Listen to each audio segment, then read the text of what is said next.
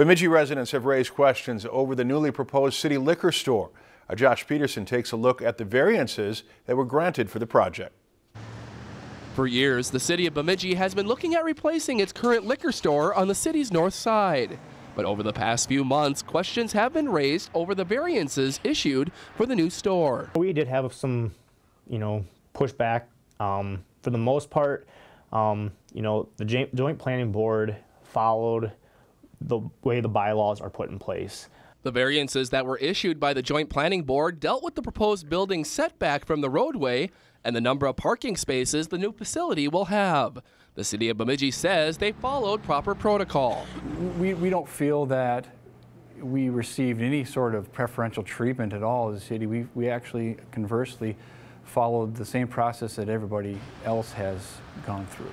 Because of how narrow this stretch of property is here along Paul Bunyan Drive, the city of Bemidji has requested multiple variances so that they can build the new liquor store on these two parcels of land.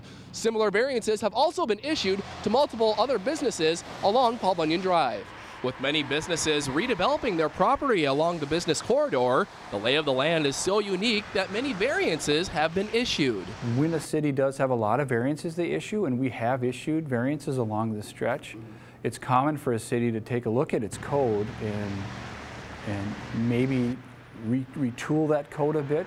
With so many variances being issued, the Joint Planning Board will take a closer look at the ordinances and possibly make revisions in the future. We're going to review these areas.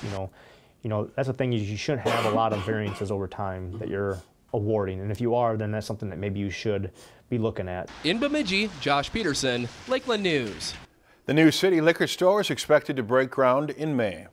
If you enjoyed this segment of Lakeland News, please consider making a tax-deductible contribution to Lakeland PBS.